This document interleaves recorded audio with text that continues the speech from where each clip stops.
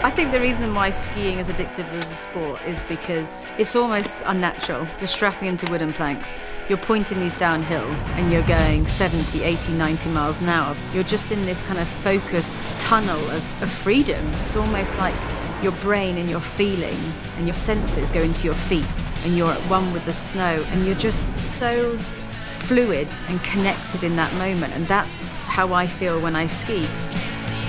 I love racing. I feel like I'm born to race. I've married a ski racer. We have competition in everything in our lives, from who can eat our food the quickest to who can ski a run the quickest.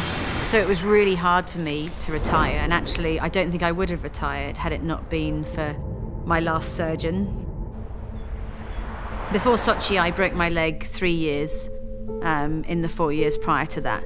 And the issue was when I crashed in Lake Louise in 2010, the bones of my right leg broke through my ski boots because of the G-force on landing.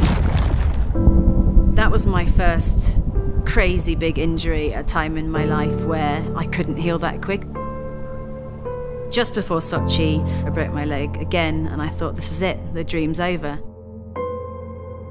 And sitting down with this guy in Zurich, and he said, okay, it's gonna be super quick, in and out. If it's not super quick, you'll never be able to ski again. And I woke up 8 hours later.